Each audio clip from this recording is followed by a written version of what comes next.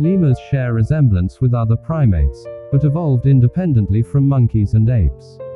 Due to Madagascar's highly seasonal climate, lemur evolution has produced a level of species diversity rivaling that of any other primate group. Until shortly after humans arrived on the island around 2,000 years ago, there were lemurs as large as a male gorilla. Most species have been discovered or promoted to full species status since the 1990s. However, lemur taxonomic classification is controversial and depends on which species concept is used. Lemurs range in weight from the 30 gram, 1.1 ounces. Mouse lemur to the 9 kg, 20 pounds. Injury.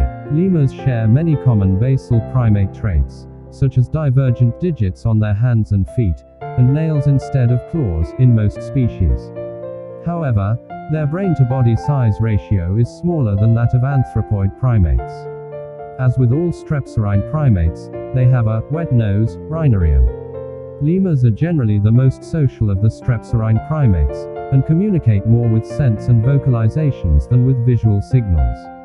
Lemurs have a relatively low basal metabolic rate, and as a result may exhibit dormancies such as hibernation or torpor. They also have seasonal breeding and female social dominance. Most eat a wide variety of fruits and leaves, while some are specialists. Two species of lemurs may coexist in the same forest due to different diets. Lemur research during the 18th and 19th centuries focused on taxonomy and specimen collection. Modern studies of lemur ecology and behavior did not begin in earnest until the 1950s and 1960s. Initially hindered by political issues on Madagascar during the mid-1970s, field studies resumed in the 1980s.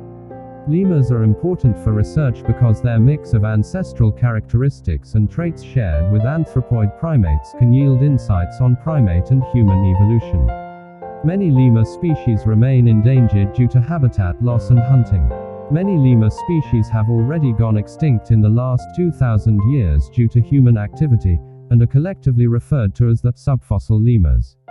Although local traditions, such as Fadi, generally help protect lemurs and their forests, illegal logging, economic privation and political instability conspire to thwart conservation efforts.